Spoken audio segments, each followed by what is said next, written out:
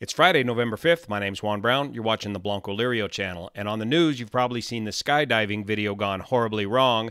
This incident actually occurred last year, October 14th of 2020 in South Africa. Let's get into this video, break it down, and we will also go over the report from the pilot as to what happened here.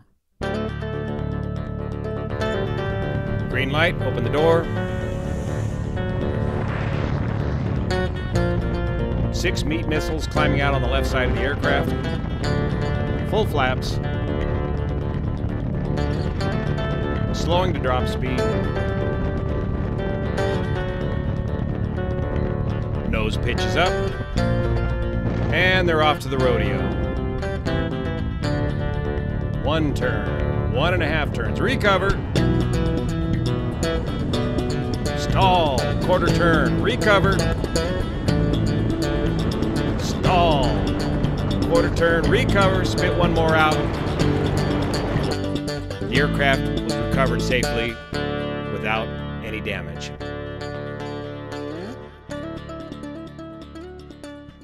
Now let's read this pilot report as captured on the Reddit bulletin board. This is what the pilot apparently gave investigators after the incident. The aircraft was inspected and is undamaged. The jump run procedure entails setting flaps 60 to 80, that's about full flaps, and bringing back the left engine to flight idle. Red flag to me. How many of you guys do this in the King Air skydiving world using asymmetric thrust on a skydiving run? What are the 2 ingredients of a spin? Stall and yaw. You're just asking for it using this procedure. Check this out.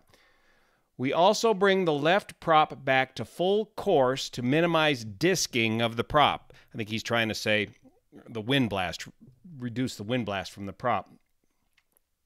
Bring me a bucket of prop wash. This is to enable the jumpers to egress onto the outside step, which would otherwise be difficult due to the prop and thrust blast from the left engine. There's also the added danger of blast pushing jumpers into the left elevator. Power is kept on the right engine to maintain altitude. Why do you got to maintain altitude? During the jump run, which typically takes 60 seconds. A fair amount of right rudder is required to fly a straight line in this configuration. There's your yaw. And the pilots to maintain 95 to 90 knots indicated airspeed. The stall speed on a King Air in this configuration is somewhere between 80 to 85 knots. Very close to stall speed with a lot of yaw. It sure seems to me that the better procedure would be to bring the power back to about 400 on the torque, or just bring the power back, keep the props at a cruise RPM setting, about 1800 or so, and then slow the aircraft up to the desired drop speed of about 90 to 95 knots and accept a little rate of descent. Get up slightly above your drop altitude and accept a steady rate of descent with your engines at a symmetrical power setting. What do you guys do out there in the field?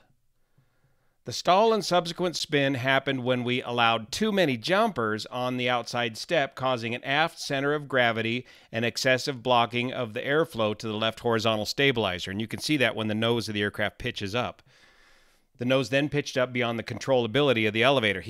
I think the pilot hit full elevator nose down and when it was unable to stop the aircraft. Remember, when you go for an aft CG, though it decreases your stall speed, it increases your pitch instability.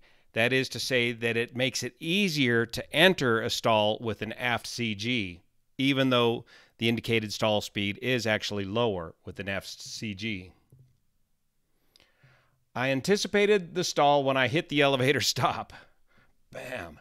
As the wing came over, I moved the right engine power and prop levers back to the flight idle position, good move, thereby neutralizing the engine effect from both engines, centralized the ailerons and applied full right rudder. Rudder was already in quite deep at this point, imagine that. We'll go back and look at that video and see about those ailerons. The aircraft behaved very well and the recovery was surprisingly easy. I pulled out as gently as possible as I did not want to stress the airframe.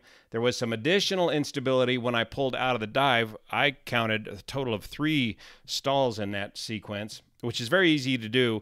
recovering from a stall spin scenario, especially in a panic situation. It's very easy to re-enter the stall spin.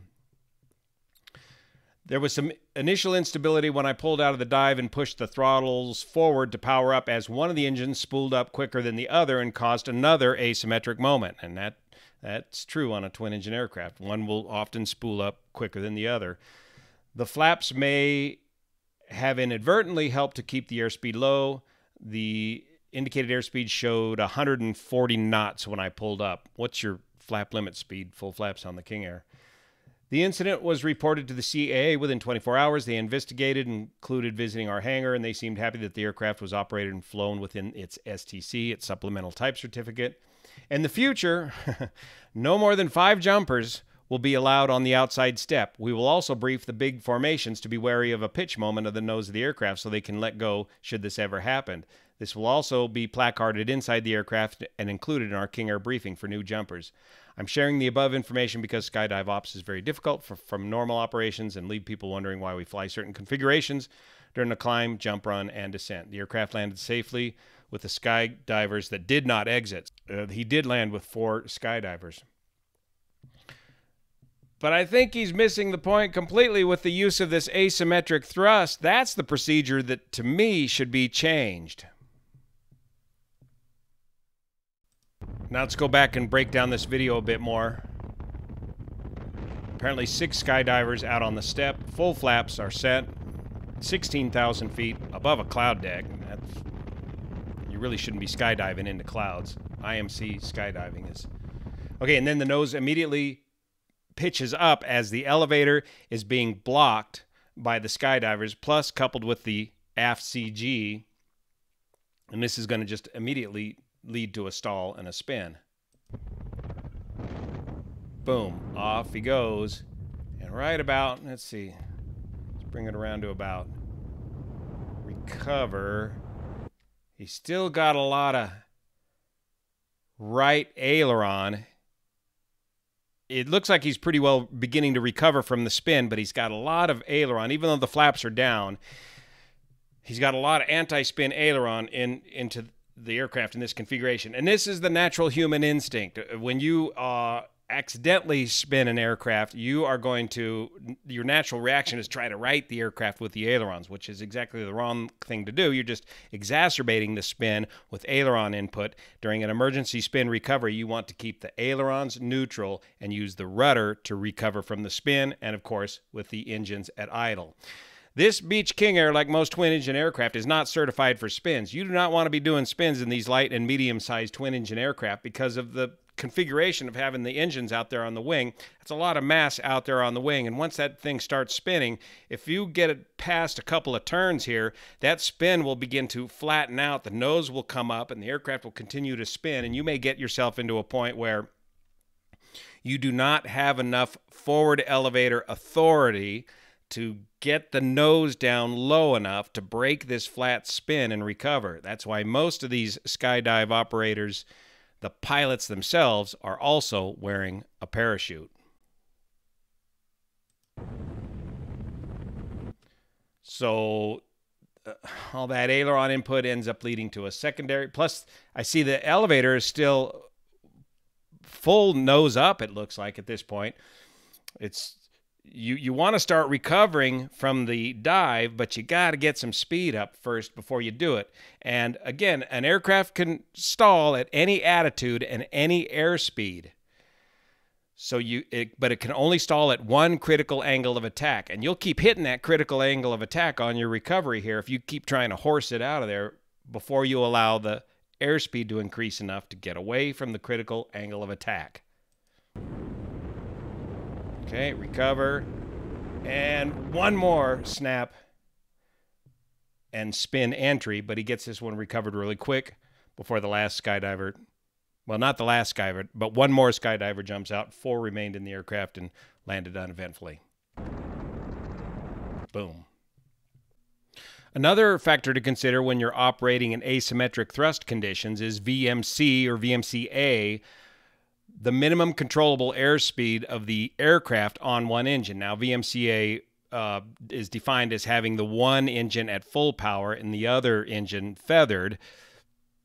which was not the case in this case. However, they were operating in an asymmetric thrust condition, and when you move the CG aft with the skydivers, you are increasing VMCA. In other words, you will lose control, you will lose directional control of the aircraft on one engine at a higher indicated airspeed with an aft CG. And that's kind of explained in this diagram here. As you move the CG aft, you simply have less of a lever for much your rudder to act upon to counteract the asymmetric thrust from the engines. Here's some rough numbers on the King Air from a King Air flashcard. Stall speeds, these numbers do vary. 88 knots clean, 83 knots in the approach configuration, 78 knots full flaps. In the landing configuration with flaps and gear down, again, 78 knots for the stall speed. Best angle of climb speed on two engines, 102 knots. Let's get down here to flap operating range, 76 to 137 knots. Minimum intentional one-engine operating speed, 97 knots. Remember, you want to drop these guys at about 90 knots. Best angle of climb on one engine, 99 knots. Best rate of climb on one engine, 110 knots. That's your blue line. So pulling the power on one engine in a skydiving operation is just looks like a recipe for disaster. So let me know in the comment section below, you guys that are operating skydivers, King Airs on skydiving operations. These operations here in the States are generally operated under Part 91, and they are under some increased scrutiny from the NTSB and sometimes the FAA, as they do seem to have a little bit higher number of accidents than other forms of aviation. And using techniques like this, I can see why. Thanks so much for your support of this channel, especially over on Patreon, that make this content possible. We'll see you here. Recover! Recover!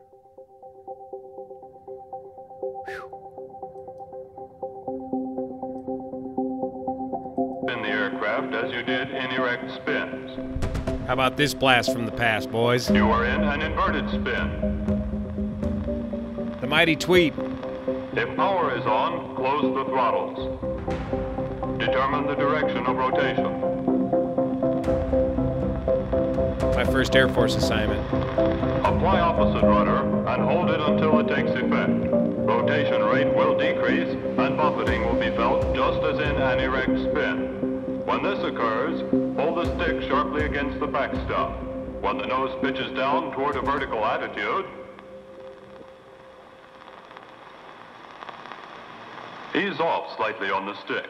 As recovery is effected, release back pressure as necessary to avoid a high-speed stall and recover from the ensuing dive. Spins can be prevented if you keep in mind how they might occur. Did you ever do that? The advanced spin training in the T-37, inverted spins? Whoo-wee.